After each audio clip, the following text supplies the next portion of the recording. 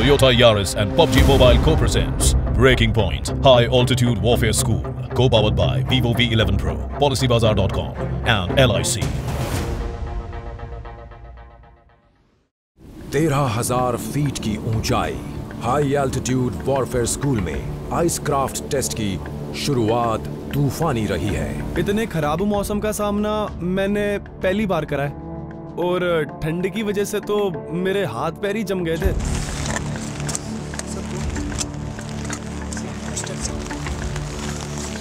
बारिश होने के बाद भी हम सबका टेस्ट लिया गया। सबके मसल्स अकड़ गए थे, ठंड बहुत ही ज्यादा थी और हम सबके हाथ पैर एकदम से सुन्न पड़ गए थे। लेकिन पहाड़ी योद्धा भला मौसम सुधरने का इंतजार कहां करते हैं। ऐसे ही मौसम में आइसक्राफ्ट टेस्ट जारी है। हर फौजी अपना बेहतरीन प्रदर्शन करना चाहता है। उनकी मंजिल है हॉज में इंस्ट्रक्टर बनने का गौरव हासिल करना।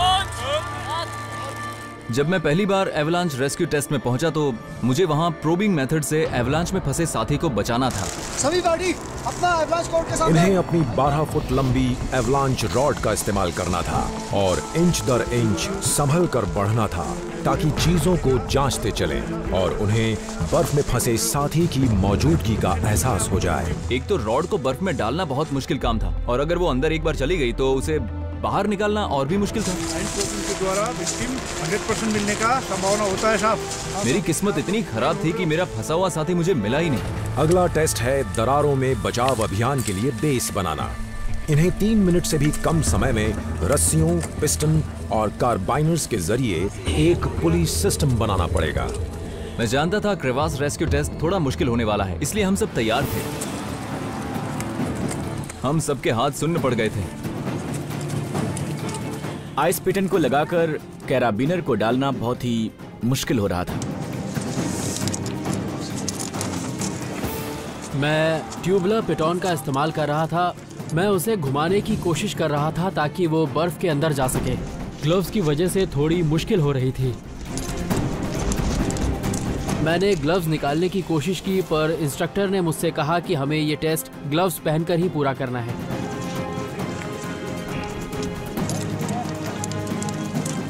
मुझे थोड़ा ज़्यादा वक्त लग गया। हमें 3 मिनट में पूरा करने को कहा गया था पर मुझे ज़्यादा समय लगा। मुझे ऐसा बेस बनाने को कहा गया था जहां मैं अपने एक और घायल साथी को रख सकूं। शायद टेस्ट की वजह से इतनी घबराहट बढ़ गई थी कि मैंने गलत नोट लगा दी। तो इंस्ट्रक्टर आए और मुझसे कहा कि जब भी तुम टेस्ट के लिए आओ तो कभी नतीजे या नंबर के बारे में मत सोचो। अगर तुम टेस्ट के वक्त इन सब चीजों के बारे में सोचोगे तो तुम्हारे परफॉर्मेंस पर इसका बुरा असर पड़ सकता है। मौसम और ज्यादा बिगड़ता जा रहा है। ऐसे में ट्रेनीज को धीरज से काम लेना है और आगे बढ़ते जाना है। 2 पॉइंट टेस्ट का वक्त आ गया है।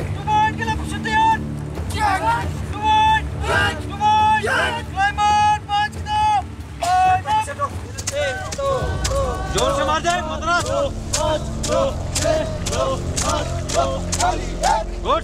भाई हम तो बस अच्छा करना चाहते थे और खुद को ये साबित भी करना चाहते थे कि हम ऐसे मौसम में भी अच्छा कर सकते हैं। ठंड और बारिश ने ग्लेशियर की सतह को बदल दिया था। बर्फ अब ज्यादा सख्त थी और फिसलन भी काफी बढ़ गई थी। तो जब मैं अपने 2 पॉइंट टेस्ट के लिए गया वहाँ पैरों को रखने में मुश्किल हो रही थी।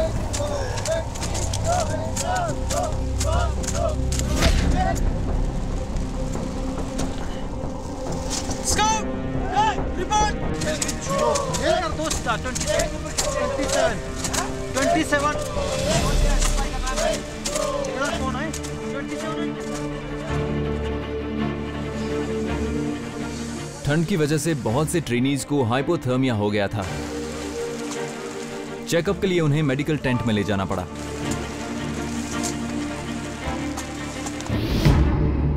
ये देखिए कितनी धुंध है, कुछ भी नजर नहीं आ रहा। चारों तरफ बादल ही बादल है और सारी चोटियां बर्फ से ढक चुकी हैं।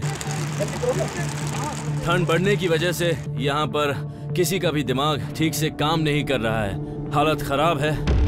और इसके साथ तेज हवाएं चल रही हैं, लगातार स्नोफॉल हो रहा है और जोरदार बारिश की वजह से दरारें पड़ने लगी हैं। यहाँ पर एवलांच का खतरा भी मंडरा रहा है और साथ ही ऊंचाई से पत्थर भी खिसक कर नीचे आ रहे हैं। हमें इन सभी चैलेंजेस का सामना करना पड़ रहा है। आइसक्राफ्ट टेस्ट को खराब मौसम की वजह से रोक दिया गया है और फौजियों को अब ग्लेशियर से नीचे जाने को कहा गया है।